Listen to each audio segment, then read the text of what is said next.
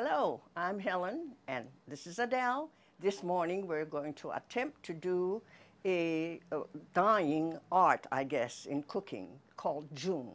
I don't know that the markets make it anymore, but we're attempting to do it today, and we're doing it our way.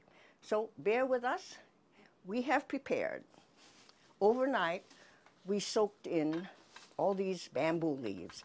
Bamboo, the leaves impart a certain flavor. That is the essence of Jung. It makes it taste good.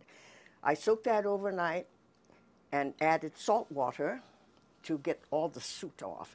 And I did quite a bit of rinsing throughout the evening, adding more salt. Over here is belly pork.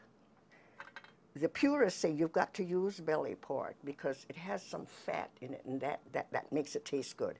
And I dredged it in Hawaiian salt, sea salt, and Chinese 5-spice. Back here, we're adding lapcheong. This is a Chinese sausage.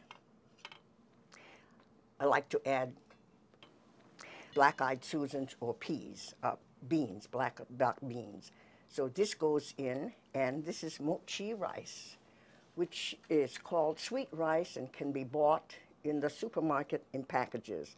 And the price keeps going higher and higher, I find. And then with the rice that is soaked overnight, and this is about 2 5-pound packages, 10 pounds, and this is about 4 pounds of the beans. We have 3 dozen duck eggs, which is sad because if we had more, we could make more.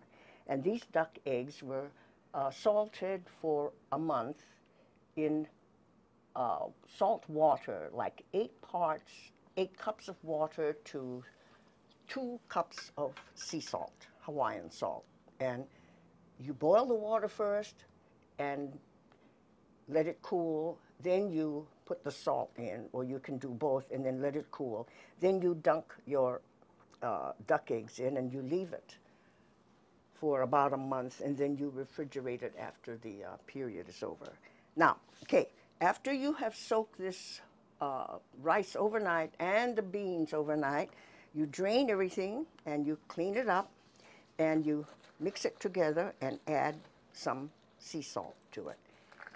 This is the mixture we're going to use. This is the basis. Okay, and that's the Hawaiian salt, or the sea salt, as we call it. Okay, now,